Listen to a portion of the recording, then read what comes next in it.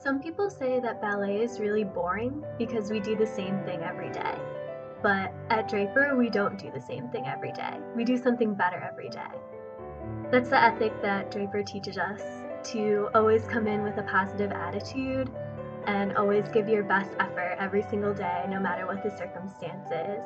And that's a pretty good recipe for success in any area of life. To come into the studio and have teachers who invested in me on a personal level was so great.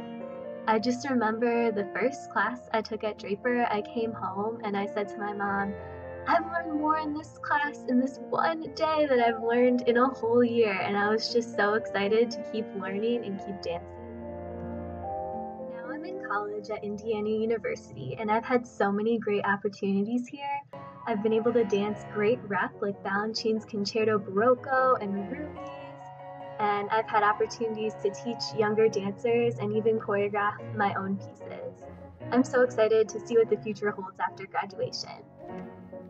I know that going forward, I will always have the technique, training, and attitudes I learned at Draper as a good foundation to build on.